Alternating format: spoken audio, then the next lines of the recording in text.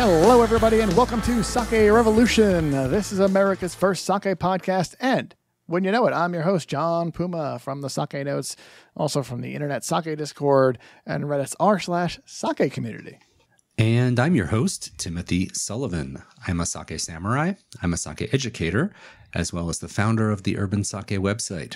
And every week, John and I will be here tasting and chatting about all things sake and doing our best to make it fun and easy to understand. Hey, John. Hey, Tim. What do you hear? Well, I really liked our last episode focusing on the funky packaging. Do you remember that? I do. Funky packaging is very fresh in my mind. Yes. I distinctly remember the weirdly... perhaps inappropriate juice box and the sake that honestly was better than it had any right to be coming out of a juice box through a straw. I was very taken aback. I was like, wait a minute, this is actually legitimate. This is pretty good. Yeah. So what's today? Capri Sun? I wish. No, today is another funky packaging. I just kind of got mini obsessed. I found something pretty darn funky, which I dropped off to you. And today we're going to explore another round of funky packaging for sake. Funky packaging. I went to the manufacturer's website for this funky packaging, and they say right on their webpage that this is the future of sake. The future of sake? Yes. All right. That's a pretty... That's a lofty statement, I think, right? Pretty bold statement, but I am excited to get started. Yeah, this is a sake that I'm pretty sure we have featured before, just never in this packaging, right? Yes. Yeah. So what is on my desk right now? What Timothy has given me is actually not too far off from the Capri Sun joke I made earlier. So, you remember last week we reminisced a little bit about Capri Sun, the pouch, what you had a straw, you stabbed through the straw, and then you drink your beverage while we were having our juice box. This week, Tim went and found a bag that looks a little, I'm not going to lie. It makes me think of Capri Sun, just a much, much larger one. And in this case, we're not using a straw to stab through it. Although if I were particularly thirsty, I guess I could. But this is a 1,500 milliliter bag of sake. Yes. And if it wasn't sitting on my desk, I wouldn't believe it. Yes, this is called Smart Pouch. Smart Pouch. Okay. Yes. It is a 1,500 milliliter pouch of sake, as you said. Almost up to a full isho bean size. And it weighs about 5 pounds. I could do some curls with this. I guess I could.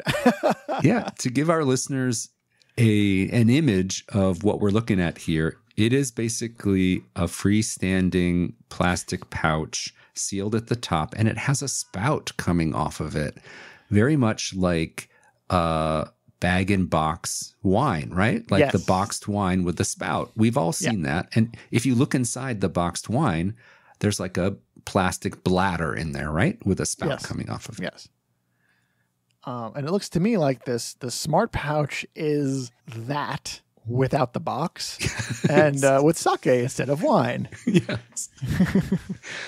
Yeah. So the type of packaging that this is, I think, inspired by is what is known as BIB or BIB. Yeah. There's a Wikipedia page dedicated to BIB, which is bag-in-box alcohol. Okay. Bag-in-box alcohol.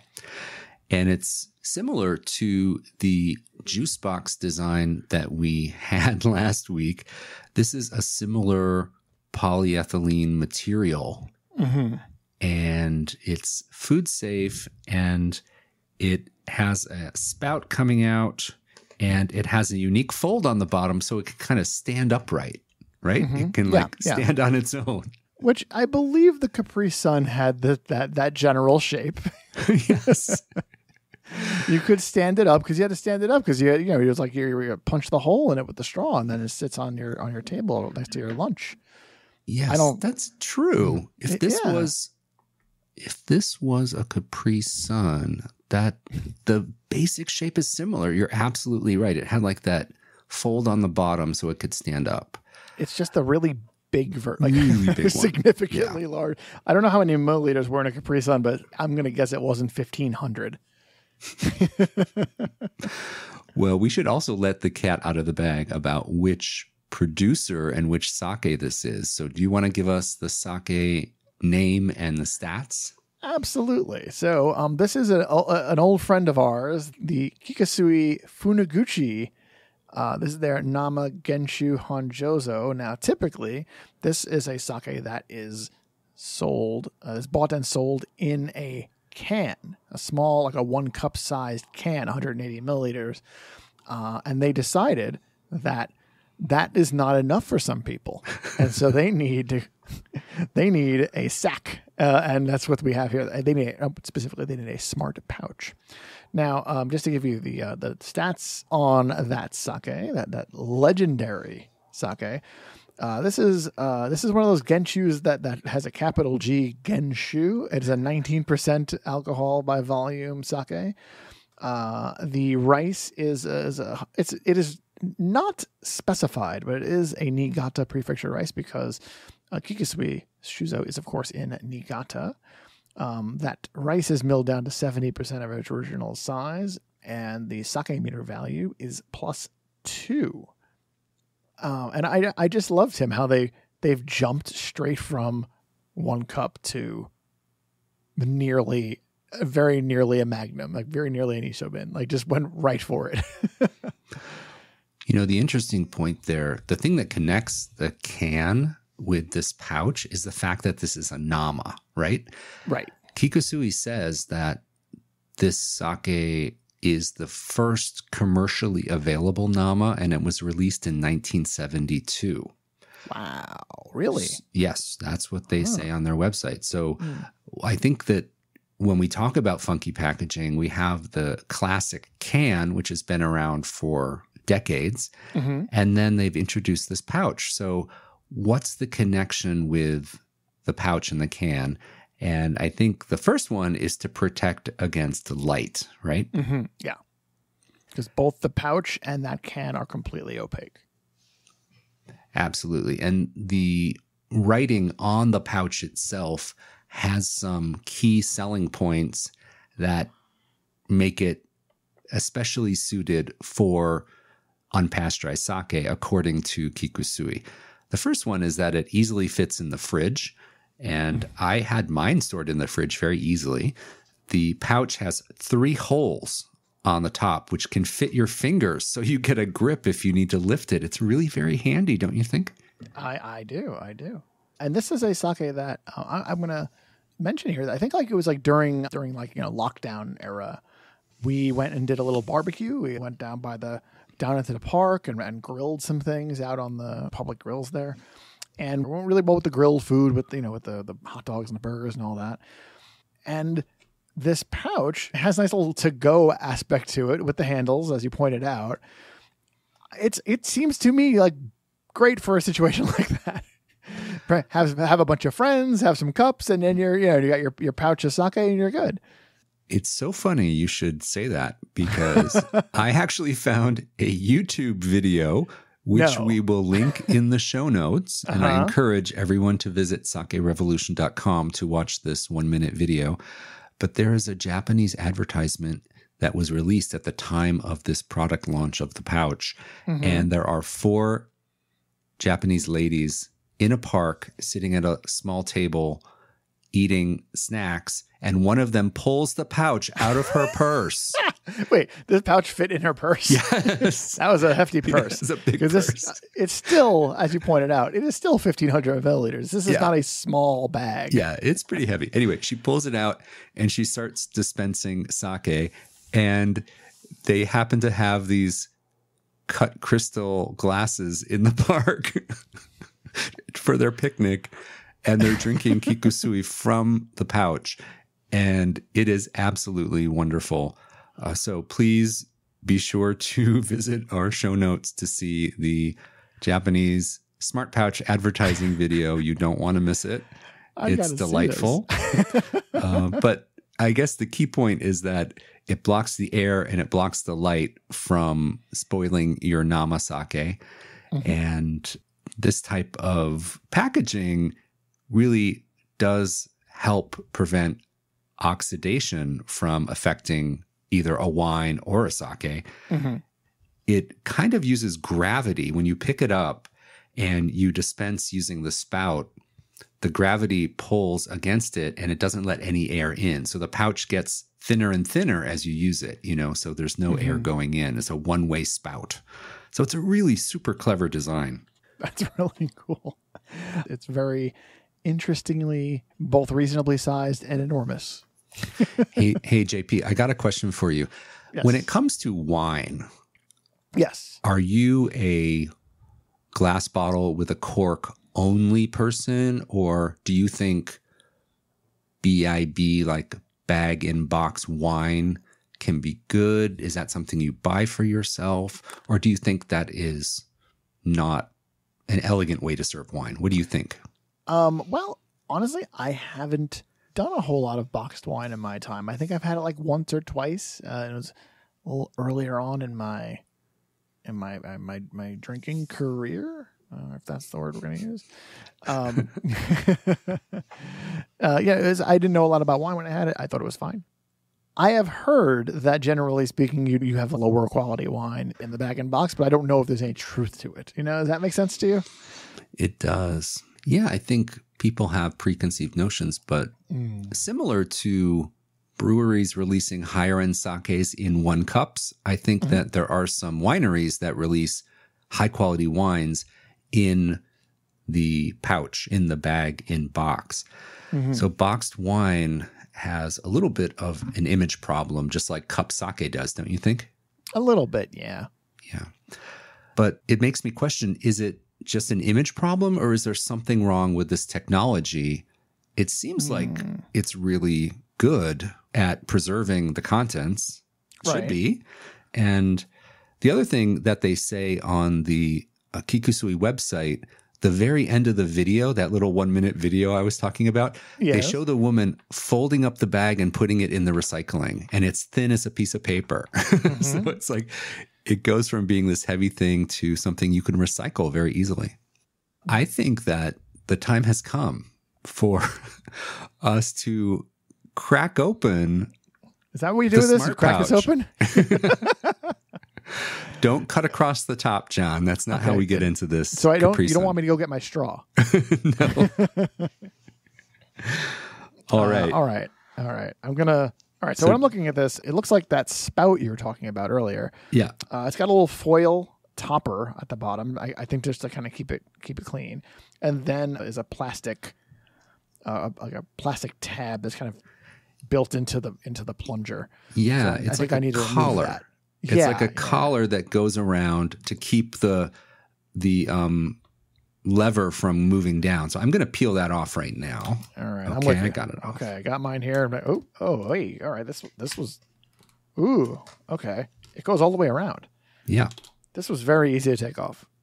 And then there's a little, as you said, there's a little foil tab right where the sake comes out, and just keeps the mouth of the spout clean. So I peeled that off. Yeah. And now in theory, this thing's ready for business, right? All right. So are we ready? I think so. Now, before we start though, we need to tell everybody at home that we are drinking this in very slightly different styles. Oh yeah. I've got my stemless wine glass for this, and Tim is going to be having this in a tumbler, basically like a rocks glass with some ice. It is the famous clear Tim Sullivan ice. And on the back of the pouch, they do say in Japanese that this should be served chilled or on the rocks. So we're going to do both. Yes. So I have enjoyed Kikusui Funaguchi in the can for years, and having had it many times. My favorite way to drink it is on a giant clear ice cube. and have it be chilled and diluted just a bit. So this is my preferred method of drinking this particular sake. I've never squirted it out of a pouch before, but I don't think I've ever not had it in the can. Oh, so you drink it out of the can? I drink it out of the can. Yeah. That's what you should do, I think. Yeah. Yeah. I have my cup in hand. The pouch, I've moved the pouch to the edge of my desk, so the spout is hanging over the side. Okay. And then I'm going to grab my cup. I'm going to put it underneath, and I'm going to hit the button. Oh, yeah, Tim. It flies out of there pretty fast. So. It's less of a gentle pour and more of like a fire hydrant sort of experience. How smart do you have to be to operate the smart pouch? Not very. You just have to be prepared for the volume that's going to come out of it. Remember, gravity you mentioned is what's powering this, and gravity is a powerful beast. All right. Yeah, we generally, when we're doing this, we pour like a relatively small amount into the glass, and this thing was like, and I was like, whoa. Okay, I'm going to pour mine and try to get it to the microphone. Here we go. All righty.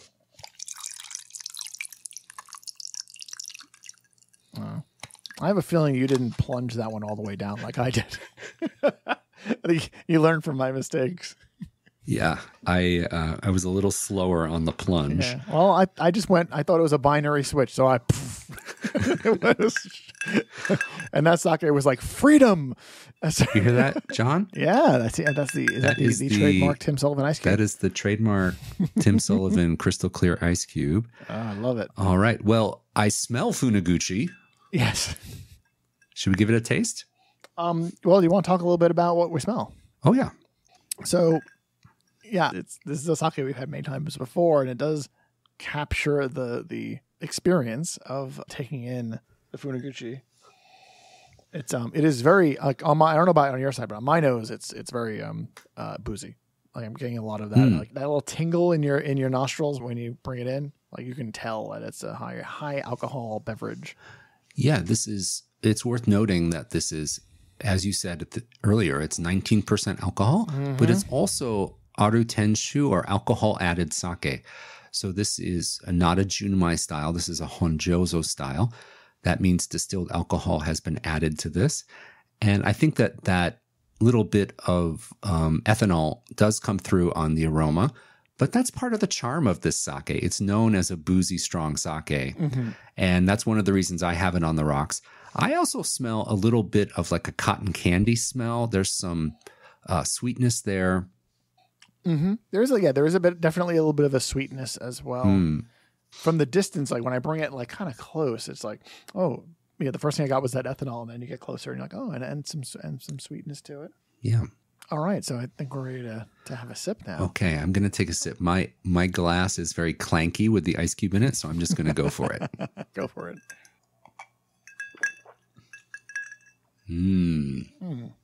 Oh, yeah. This is such a fun sake. It is a fun sake, and I think primarily it comes across as rich and strong. It's very bold, right? Oh, yes. Oh, absolutely. Now, you've got the ice in there. We've had it in there for a little bit. Do you find that it's kind of taming it a little bit for you? Not yet. Not yet. It needs a minute. Needs a minute. As I said before, I really like the ice cube in there. It keeps it nice and chilled and crisp, and it also dilutes it a little bit. It is a little clanky in my rocks glass. Yes. But I really enjoy it that way. I do think this is a sake that, in addition to the idea that the ice is going to mellow it out a little bit, I'm also of the opinion that having this sake particularly cold or a little bit warm is fun. And it lends itself to playing with temperature a little bit. I think that it's right now I have it kind of like, we've been recording, it's sitting on my desk. It's cold, but it is not ice cold. And I think that this sake is great when it's ice cold. So I'm a little jealous that you have an ice cube in yours. Yeah, I agree. I think when a sake that has higher alcohol, when it's like, when you really chill a martini, and it brings out the crispness of it. If a martini gets closer to room temperature, the booze really comes forward and it's not as enjoyable. Right. I think there's a similar concept at play here when it's nice and icy cold. It just makes it crisper on the palate. Yeah. But it is one of the strongest sakes out there. It really does pack a punch, right? Yeah. Is there like a legal limit to the alcohol that could be in sake? There is. Oh, what is it? Yes. It is the law states in Japan it has to be below 22%. So that means 21.999. So we've got some room. We have some wiggle room. Yes. They can increase this all they want. It's great.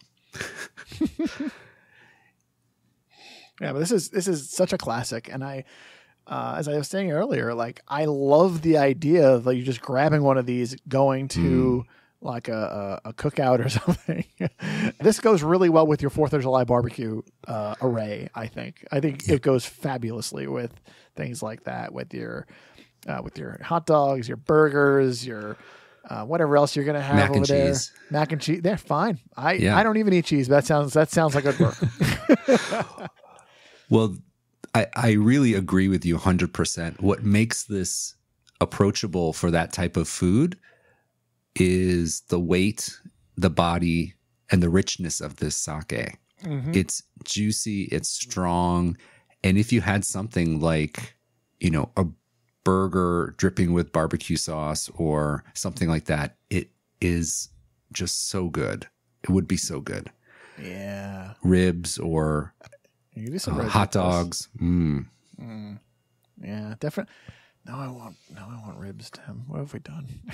Do you have a grill setup where you live? No, I live in an apartment. Yeah, I can't either. I thought maybe sometimes apartment buildings have a shared grill, but we don't have that in our apartment. Me either. Yeah. And like some of the units in my building have terraces, but there are strict no grilling on the terraces rules. Oh man, I think they're worried about burning down the building or something. That's prudent. Yeah. What are you gonna do? But I do have a park nearby that does have public grill. So all you have to do is bring, technically you're just bringing like your briquettes and whatnot. Well, I'll just wait for my invitation. Well, I haven't done this in several years, but maybe we need to bring it back now that the Funaguchi pouch exists. Exactly. If you provide the burgers and the hot dogs, I'll bring the pouch. I think you might have already purchased the pouch. Wait a minute. Now, John, what do you think about the size of this pouch? It is, in addition to the pouch itself being funky, the size is also funky. Like, what is up with 1,500 milliliters? What do you think? To me, when I look at this thing, it looks like they wanted to get like a sizable amount of sake, because 1,500 milliliters ain't messing around. And they wanted something that would be relatively portable. The video showed this woman pulling it out of her purse, so it's got to be target size, smaller than a purse, right? Or smaller than that woman's purse at least. And that's just, I think that works. I think that's what they were aiming for. They wanted to get something that would be like as much sake as makes sense, and then something that's still portable. I think if you go bigger than this, it gets a little heavy, it gets a little unwieldy. Maybe, it's also maybe the integrity of the pouch becomes questionable. Since it's not in a box, you've got to take into account that. Yeah, I mean the standard bottle size in Japan is 720 ml, and if you had 2 bottles, that would be 1,440. But they're giving us 1,500, so it's a little bit strange that it's just above what 2 bottles would be, and the Isho bean, the 1.8 liter, is 2.5 bottles. So yeah, it probably has to do with the packaging manufacturer, don't you think? Like there's probably set sizes for these things. And if you buy it from a supplier of liquid packaging, there's probably a limit to what they make. And it's not geared necessarily towards the weird sake measurements that they have. I think that, they probably did. I don't think they had these custom made. I think that somebody probably was producing something like this, and they were like, "Hey, I want to get in on that." Yeah. What size you got? And I just noticed that there is a giant picture of the can on the pouch. Yes. It's not just the logo. They're like, no, it is this can that Yeah. Well, but bigger. I have to say, I really like this. Like the